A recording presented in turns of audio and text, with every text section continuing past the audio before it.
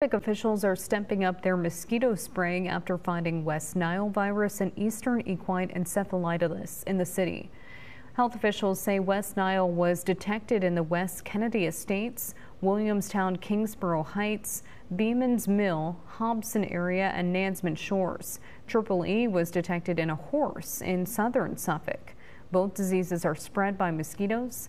Most people infected with West Nile don't show symptoms. Those who do say it's usually mild and feels like the flu. EEE is very rare in people and only affects 5 to 10 people in the U.S. each year, but it can harm horses. Officials ask that you do what you can to keep mosquitoes from spreading in your yard.